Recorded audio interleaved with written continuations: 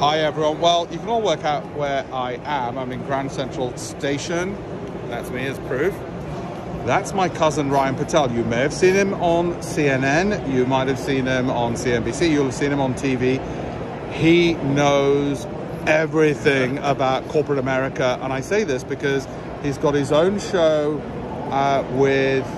branded by HP. HP in the Moment with Ryan Patel. Exactly. Shooting out of the garage where it kicked off. Sorry, you got to say it with the mic. You got to hold the mic. Okay. Let's go straight into it. Shooting out of where the birthplace of Silicon Valley. So I mean, it's just pretty fun to see all the stories. And tell me who you just interviewed for that show. As I'm off camera, you can tell I'm not a professional camera person, but this is going to be great for my audience. This is going to all my social media.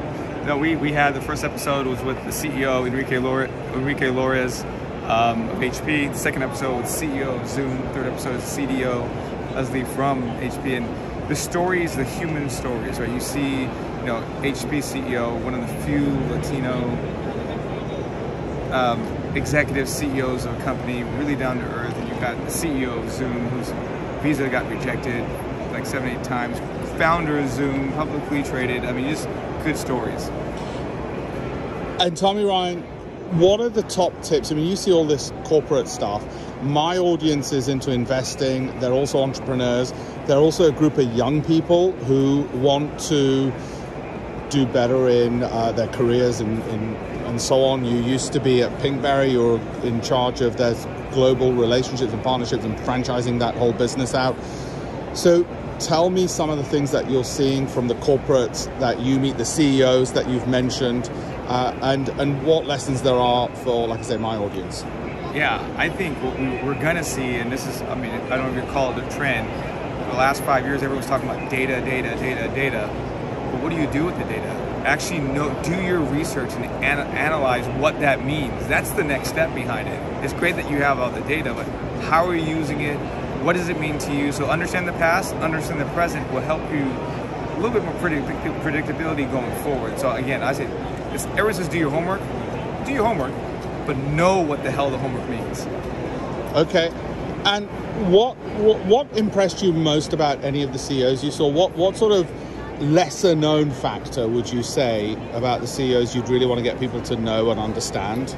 Yeah, I think part of it is being human, right? I know people have been using the word empathy and those kind of things. You can't fake that, right? Being yourself, being a great communicator, and really understanding how we are all interconnected. So, people say it's people first, but it's by individuals first. That's how you start to actually build an actual organization. And in terms of the broader markets, look, we're in Manhattan, we're a stone's throw from Wall Street.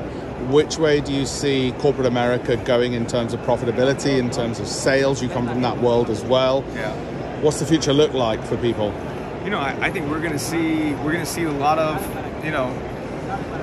strategies, like when you look at supply chain, for example, being more diversified, that's going to be a really important topic. But we are interconnected, Alpesh. You know this from the UK, in Europe. It matters. It really does matter, the rest of the world, what they're doing, because it is tied to America. So it'd be very interesting to see how we all come together to have a faster recovery, not just a recovery from the last 2 years. I think that's a really important point, that because we're interconnected, we're in it together, and that to some extent cushions the blows, and there is that international trade, which hopefully means things won't be too bad. On a final point, talking about, again, a younger audience in their 20s, what point of advice would you give them? We were talking earlier, you were at Berkeley, you've had this phenomenal career, and like I said, people look at you, if they Google up or look on YouTube at your interviews, whether on CNN or your show, In the Moment with Ryan Patel, sponsored by HP, and your LinkedIn learning stuff, which is great. I mean, what kudos to get that. Put all that together into a nutshell, the advice you'd give younger people getting ahead. Something I didn't do when I was younger, I'll give you that, and I'll admit it, because I wish I did this more. Building a network, meeting people of quality, and meeting people with different perspectives. You'll be surprised, if you're in your younger 20s, 10 years later, that group of people that you built a relationship with, not only will it add value, it'll add value to your network or maybe to your work, but it'll add value to you as a person, be a better leader, be a better person, understanding different perspectives. It's invaluable to do that. Phenomenal. Let's get one where it's both of us together so people know. It's my cousin out of California. There you go. The younger, smarter one. Hey, I'm not on BBC all the time. BBC doesn't call me as often, so come on, BBC, let's go. BBC, you better call. You've heard it now, okay? BBC World, you know we are, BBC America. The guy's on every other channel. What's wrong with you, BBC? Come on. Yeah, I love BBC.